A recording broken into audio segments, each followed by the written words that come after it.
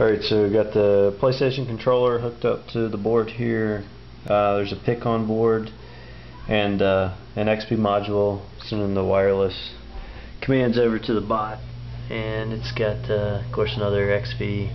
You got a PIC up top there, and that's what's receiving the data and controlling the servos there. So everything's tied into the left stick right now on the controller, so it'll still have quite a bit of work to do on the walking, but I did get it going in all directions.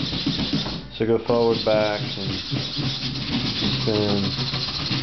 Gotta hold the select button down, it recalibrates the stick. I have it a little too sensitive right now. Once it's on for a little bit, it'll usually settles down, though. Might be okay there. But so